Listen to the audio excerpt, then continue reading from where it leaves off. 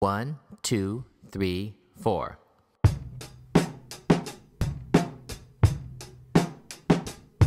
Hey, it's back with Mr. Woos. No need to get tense. Just remember what I said, how math makes sense. If understanding is your goal, there's no need to fear. So let's review what we've learned in some rap this year. So we start off with expressions, like a phrase of words, but instead we use numbers, operations, and variables. We can evaluate or find the value of expressions.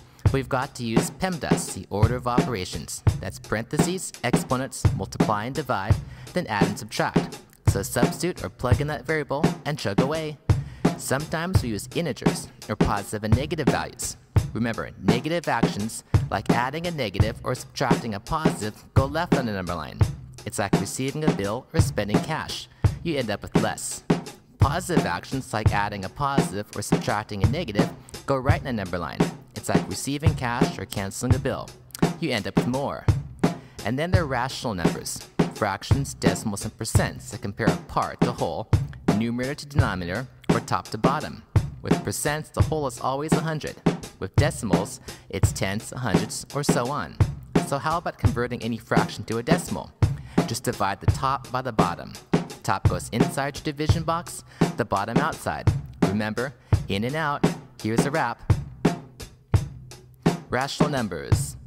A rational number is just a fraction that turns to a decimal with a simple action. Divide the top by the bottom at a point, it's no problem. Keep dividing till it ends or repeats and extends. Or what about comparing or combining fractions? Just make sure they have the same whole, denominator, or bottom. You can do this by multiplying the top and bottom by a common value to get an equivalent fraction. Just remember the golden rule. The golden rule of equivalent fractions. What you do to the top, you've got to do to the bottom. Equivalent fractions, that's why we've got them. Use them to compare or add or subtract. Common denominators make an impact. Then we study equations, mathematical sentences that tell a story, the powerhouse tool of algebra. Equations are just two expressions connected by an equal sign. If it's got an equal sign, it's an equation. To solve an equation with an unknown or variable, we work backwards and undo whatever operations are being done to the variable until it's by itself and we know what its value is. Just remember another golden rule. The golden rule of equations. What you do to one side, you've got to do to the other. Keep it all balanced or it's gonna be a bummer. Use inverse operations to undo what's been done. Get the variable by itself, that's how the game is won. If adding, I subtract. If subtracting, I add. Use the opposite sign as a matter of fact. Multiplying, I divide. If dividing, multiply. Keep your eye on the prize and it'll be alright. Then we looked at more complex multi-step equations. The key here is to get the variable in one place so you can solve it like you did before. First, get rid of any parentheses of multiplication by using the distributive property. Then you can simplify or combine like terms. Those are any terms with the same variable in power. If you have a variable term on both sides of the equation, subtract or add one of them away. Just remember to do the same operation to the other side. Here's another rhyme. Combining like terms. Combine like terms and your expression simplifies. Add the x's with the x and the y's with the y's. Get the a's with the a's and the b's with the b's, or whatever same variables and powers you may see. Let's remember exponents, those small raised numbers next to a base number, also known as a power. Positive exponents mean repeated multiplication and create big numbers. Negative exponents mean repeated division and create small numbers, or the reciprocals of big numbers. Here you go. Exponents. A positive exponent has power, and this is why. Take a base number and repeatedly multiply. Negative exponent means small. Here's how it's done. Just take the positive power and put it under O1. Then there are proportions, logical comparisons of two ratios that are equivalent. Another powerhouse tool of algebra. There are lots of ways ratios can be equivalent, like rates, singular figures, scales, and percents. Because the ratios form an equation, you can find an unknown value by comparing cross products.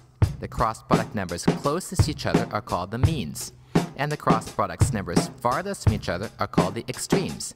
to the cross product of the means equals that of the extremes. Proportions. A proportion is just another name for comparing two ratios that are the same. You could take the cross product of the means and set it equal to that of the extremes. How about graphing? We practice plotting points on the coordinate plane using ordered pairs. That's x, y. Remember, the x-coordinate gives you a horizontal location from 0. How far right or left? The y-coordinate gives you a vertical. How far up or down? Anyone ready for a game of Battleship? Here you go. Coordinate plane graphing. A coordinate plane is where graphs begin. Two axes form quadrants around an origin. In an ordered pair, x comes before y, positives to the right or up towards the sky. Functions tell a story on a coordinate plane and process information like a machine or computer following a rule or program. For every input or x-coordinate comes along, there's one output or y-coordinate. Remember, just like you have only one height at a point in time, a function can only have one y for each x. Functions. A function has an output for each input that comes in, like each person has a height, if you know what I mean. But two inputs same out, that's okay. Like two people the same height, you see it every day. Every function has a graph, whether it be linear, a line, quadratic, a U-shaped parabola, or cubic, an S-shaped curve. These graphs have steepness, or rates of change, called slope. If the function's linear, it has a constant slope. That's a constant ratio of vertical rise over horizontal run, or change in y over x. You can find this value by measuring the graph or subtracting coordinates. Reading a graph from left to right, uphill is a positive slope, downhill is negative, flat or horizontal is 0, and a vertical line is undefined. Here it is. Slope.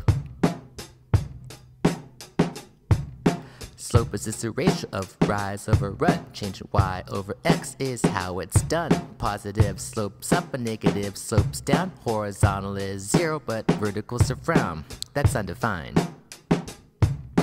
We also learned about two-dimensional geometry. That's points, lines, angles, planes, and polygons, and circles that have perimeter and area. Three-dimensional geometry that gives us solids with volume and surface area, and statistics that help us represent and compare sets of data. But I'm out of wraps for now. Thanks for listening, and happy studying!